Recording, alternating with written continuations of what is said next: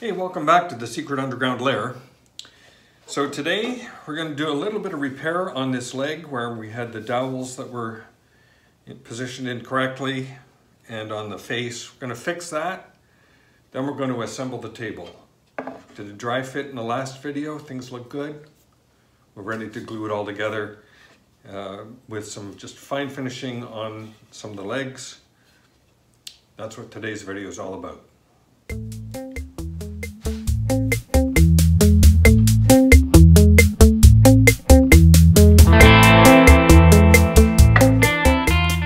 Repair these holes. I got this clamped in place.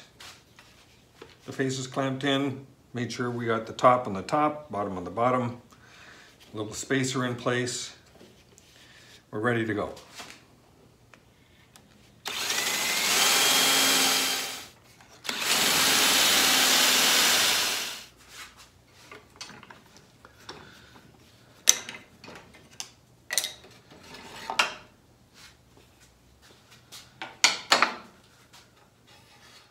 Those holes look a little better.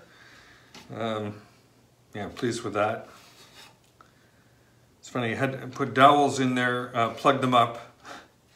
So we were drilling out part the dowel, part the wood. Kind of a messy cut. Also having to do with the spline that was in there too. So a mix of woods in that hole. We'll see how it turns out.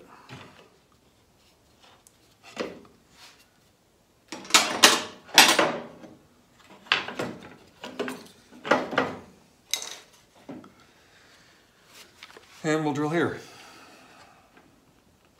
It's a very scientific method for doing a depth gauge.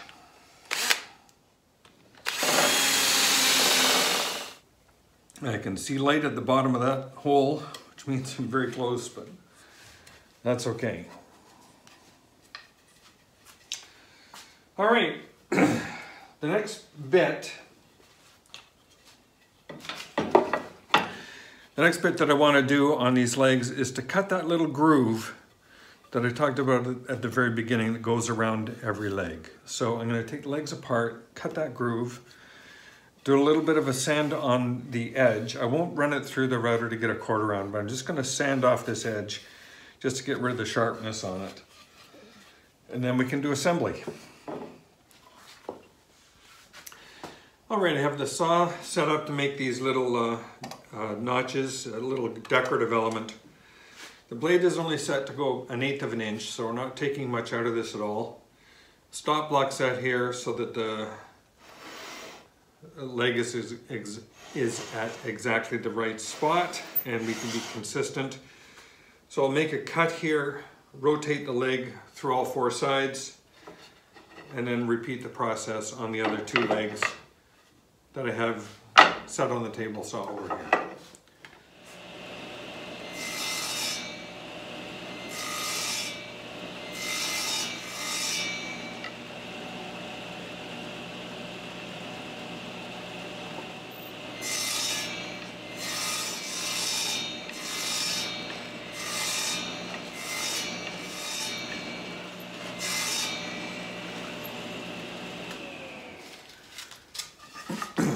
So those cuts came out really well. I'm just going to take a piece of 120 grit sandpaper, actually it's 100 grit, and just make a little pass there. Clean up any fuzz that may be on that cut. I'm not looking to chamfer these edges at all, I just want to get rid of the fuzz.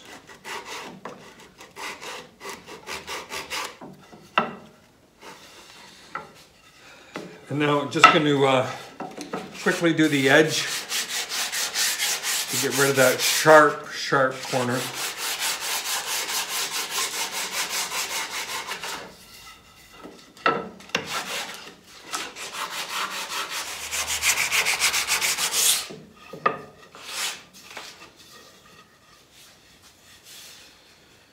Okay, we are ready for assembly.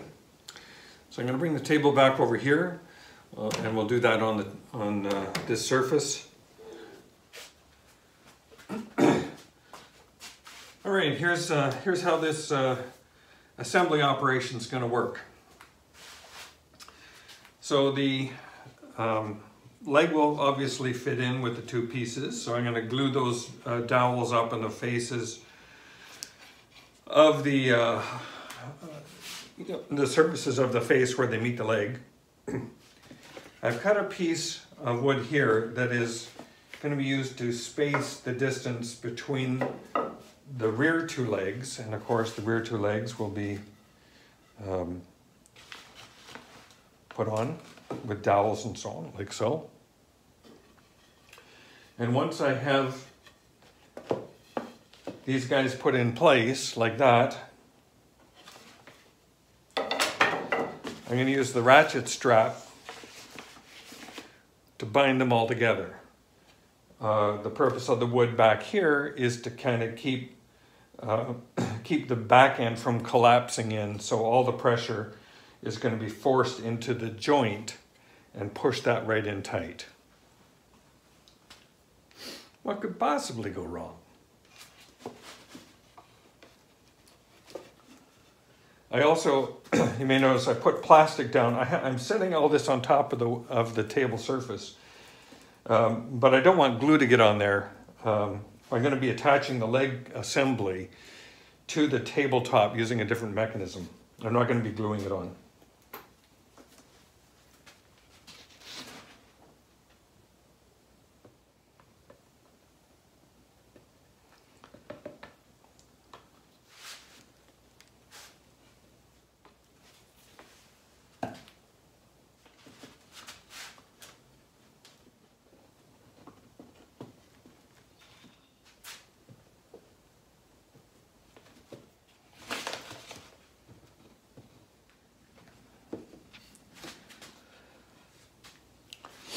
Okay, ready for our ratchet strap?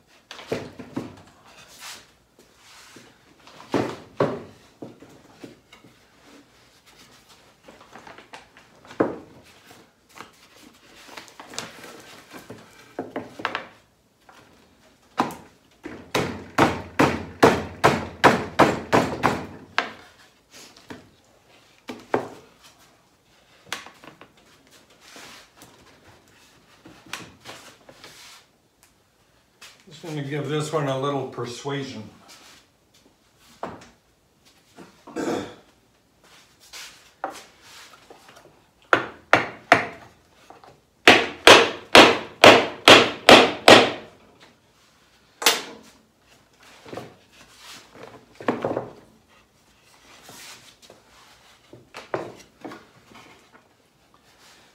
A little bit of a problem on this leg, which I think I can take care of post-assembly.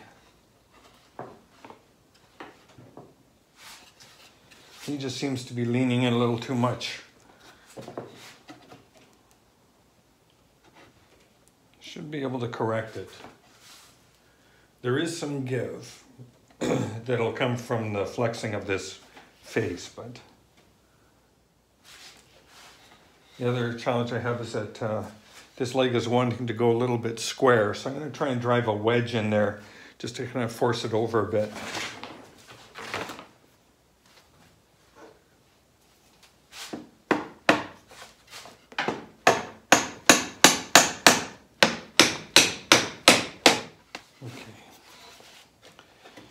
I may have some repair to do on this leg here, but we'll see how this sets up.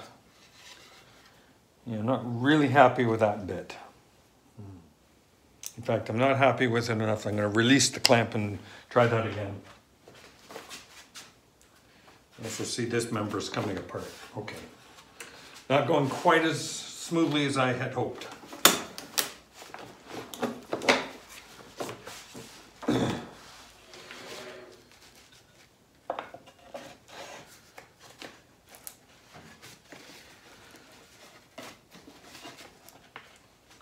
Okay.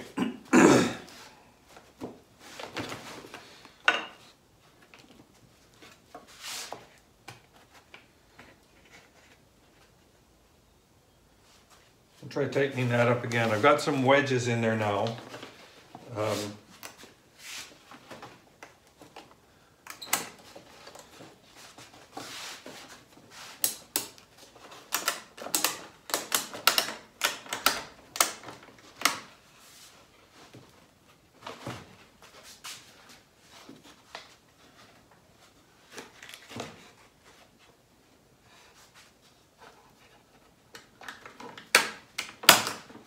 I think I need just a little bit more in here yet.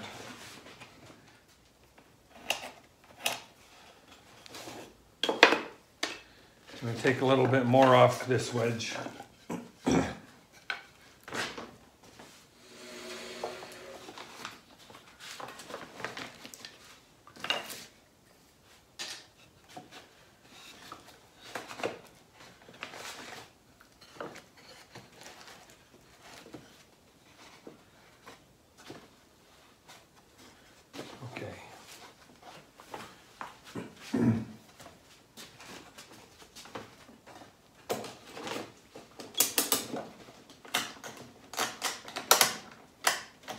That's giving me the desired effect.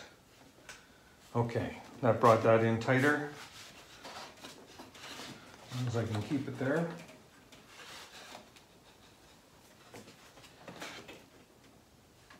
Just gonna have to clamp that down, I think.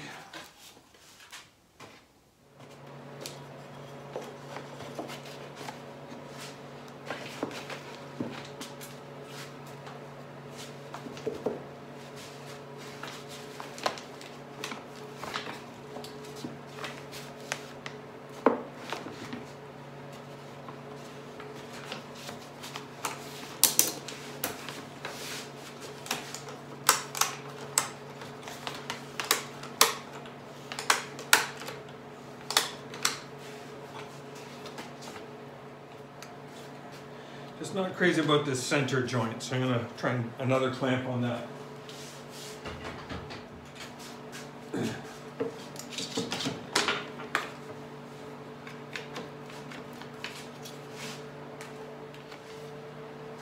All right. Give that a chance to set up. Yeah, I'm still thinking sliding dovetail joints might have been a better approach, but we'll give this a shot and see how it goes. I'll be back when that's had a chance to set. Alrighty, back from lunch. Taking the thing out of the clamps. And although I kind of like the overall look, I am not happy with this result. And I'm going to wind up redoing a whole bunch of this. So this particular joint, it looks reasonably good, actually. This one is nice, although we're slightly closer in here than we are up there, which means that the leg is on a bit of a twist. It's not bad, I could live with that. This one, not happy with it. It's significantly, The face is significantly closer to the face of the leg at the bottom than it is at the top. This is out by quite a bit. And I'm not happy with the gap that I got left here. Just putting the pieces together, that just did not work. So I don't like that. I could theoretically fill that in with some wood filler because this is a painted piece, but yeah, I just don't like it. This one is a complete disaster. So you can see how far out we are. And if you look at that leg just tilts in way beyond what could be repaired. So yeah, frustrating.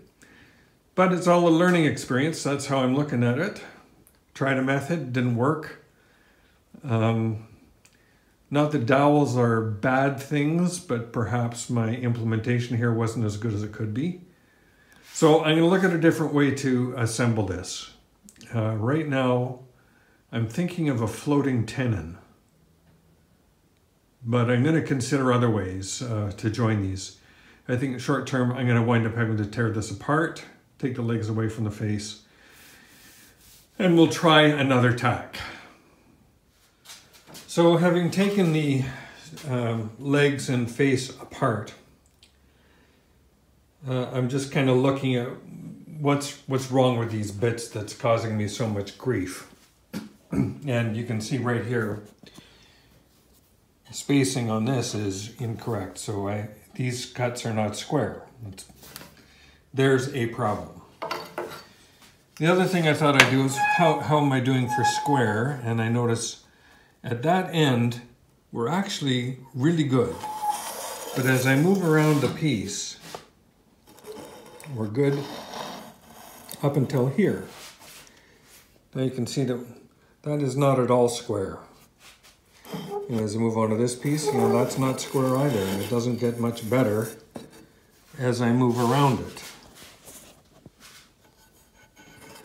So this piece, even at this end, we still have quite a gap there. So there's no way that that leg is going to be going perpendicular when the holes for it are based on this face, which is crooked. So between that and the fact that this is really not a perfectly round, this is not a perfectly round surface, I am thinking that these pieces should probably run through the arcs and get a perfect semicircle. So I'm going to start with that, see how we do. And then once we have this as a perfect semicircle, and I can use that as my square, a true edge, then we can start straightening up this joint on both pieces. And I think I'm working towards a floating tenon that'll run right through the legs and into each of these pieces. Now I do have a little bit of tailstock that I've got to worry about that hangs off this end on the other side of the leg stands up here, and there's that little bit of tail off the end. That's such a small piece. I'm not really worried about that. I could probably handle that with some manual sanding, but I'm going to set this guy up on the arcs and get him cleaned up. So I've decided to plane this off on the arcs to give this a nice consistent curve, only to discover that it's not going to work because this table is fixed height, set for the 14-inch curve, 14-inch radius that we were doing on the Julia table. And this is a substantially smaller curve. I think it's about 12 3/4. So, upgrade to the arcs. I made an adjustable table, so we can go up and down with that. And now I just have to figure out how to mount the piece in here. So, as soon as I have that sorted out, I'll be back and we can get started with fixing this with the arcs. Okay, so I have this new jig for the arcs, which I think is going to serve us very, very well. However, the problem I've got is the spline on both pieces, you can see, is just really close to the surface. And that happens to be not the lowest spot, although it is a little flat here. It's actually a little lower over here. So if I take anything off this to try and straighten it up, I'm going to run into that spline, and that'll just cause all manner of mess because there's going to be a hole in here, and yeah, it's no good. And I have a similar problem on this one. In fact, you can see that little mark there is the spline poking through. So yeah, I got a big problem on my hands, and I think it's back to the drawing board. Well, maybe not back to the drawing board, but I'm going to remake these curved pieces. You can just see as they sit there how warped those are. There's just no hope of getting a leg to go straight off that, even with a tenon. So I'm going to make a couple new pieces, a single join, and I'll make sure that the spline is a little bit closer to the inside edge if possible. And we'll try this again, but I will cut the curve on the arcs on this new modified jig. So a little bit of work to be done with the arcs. You'll see a couple little upgrades here. And yeah, some new pieces to be cut. So I'm going to call that a video for today. A little disappointing, a little frustrating. Calling it back to the drawing board almost. Thanks for watching though. I really appreciate you coming along on this ride. Never give up. Never surrender. See you on the next video.